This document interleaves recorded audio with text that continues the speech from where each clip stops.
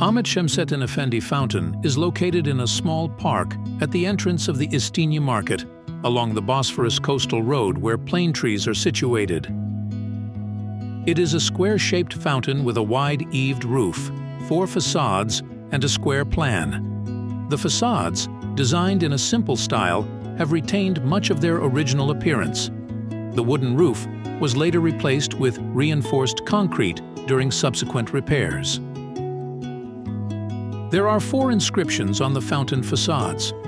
One of these inscriptions indicates that the fountain was built by a person named Ahmet Şemsettin Efendi in 1767. Another inscription states that in 1926, Şem-i Nur Hanım, who converted to Islam, repaired the fountain.